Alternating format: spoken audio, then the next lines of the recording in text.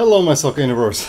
I really don't know what to make of this Europa League draw. On the one side, for Milan, I wanted to have I don't want to say comfortable, but a decent opponent. They got that. However, I also got, and it was already the first matchup out, the matchup that I really did not want to see because we had it too often. It just is always trouble. I also wanted that Toulouse, I actually wanted Milan to get Toulouse, gets a relatively tough draw. Why? Because I really think this is a team that Lask should have beaten at least once, and they don't belong in the Europa League. Honestly, this is how I really have a good feeling about that.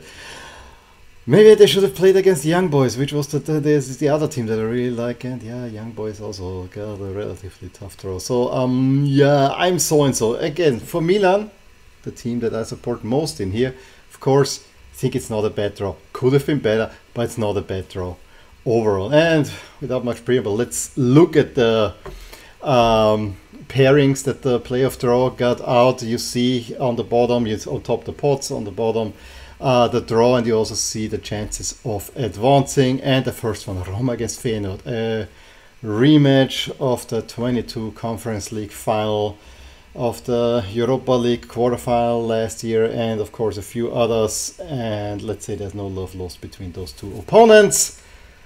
It's not something I want to see. I want both opponents to go far. Yeah, one of them will already go out. Let's see where this will go. Roma are favorites. They have been beating Feyenoord twice, so let's see. Feyenoord can exact some sort of revenge there, although I really don't like to use the word revenge when it comes to this particular duel. Then Milan, and it was very interesting the way that teams around was always, there was always a connection. You know, Roma, Italian team, Milan, and Italian team. Then we had the same thing with French teams. We had it once with Portuguese teams. It was actually quite interesting. Milan plays Stade Rennes. As I said, I think it's alright. It's not the easiest opponent, but it's an opponent that I think is Milan should be considered comfortable favorites against.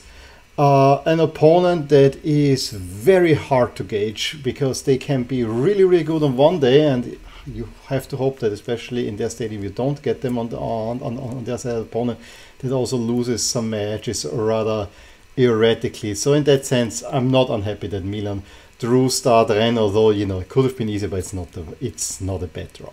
Lens against Freiburg, I think it's an interesting one. It's also the tightest one for sure. But it is not one that will grab your seats. Then Young Boys get Sporting. They will be outsiders against that.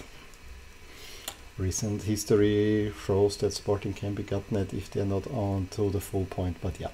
Then Benfica, yeah, I said this is the last really good opponent there. Let Toulouse come to them at least. I had it out for Toulouse this time around. And I have no ill will against Toulouse. It's just having seen them twice, I really think they're not a club that belongs. So Benfica, yes, Benfica will go over Toulouse, most likely. As will Braga. So I think all the three Portuguese teams got relatively beatable opponents and are favorite in those.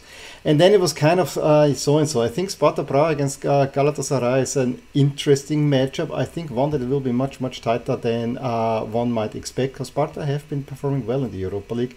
And then OM against Shakhtar Donetsk. Against Shakhtar Donetsk go to France. Let's see what will happen to them there. I think OM should be considered the favorites. OM was one of the teams that I wanted Milan to avoid, not only because of history, but also Gennaro Gattuso, and I consider OM in that draw probably one of the stronger teams, potentially with Sporting. But I think OM is one that I really didn't want to have Milan to play against.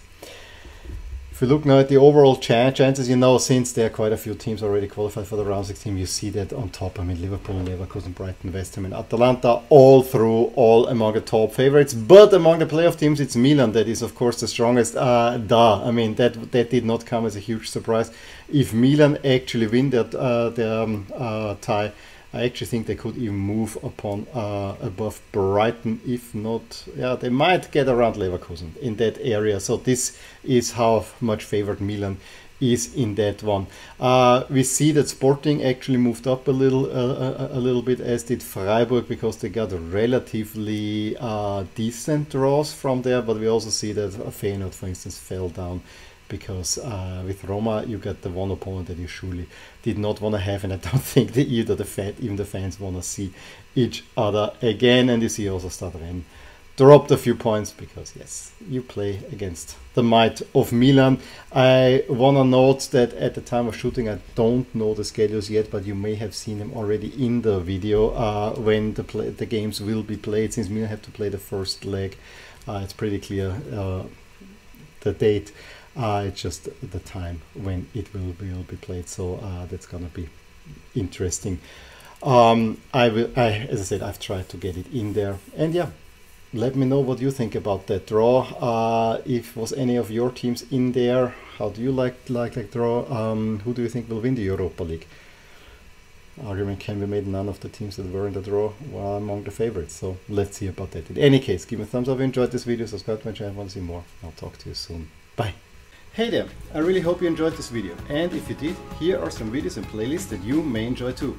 Also, please consider subscribing to my channel and hit the little bell icon so you get notified whenever something happens in my soccer universe.